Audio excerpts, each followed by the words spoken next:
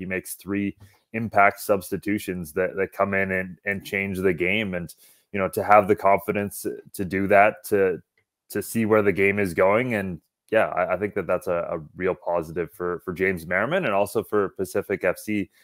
Again, showing that they have this depth that they can bring 3 players off the bench and, completely change a game like this. Like, that is so important. Yeah, absolutely. I just want to stress how big the difference was between these halves. First half, the shots are 7-5 for Pacific. Second half, they're 10-2. Mm-hmm. So first half expected goals 0.44 to 0.29. Second half is 1.36 to 0.05. Like, they took over in the second half, and largely on the backs of players that were huge difference makers for them last year. Dada Luke, Josh Hurd, Toussaint.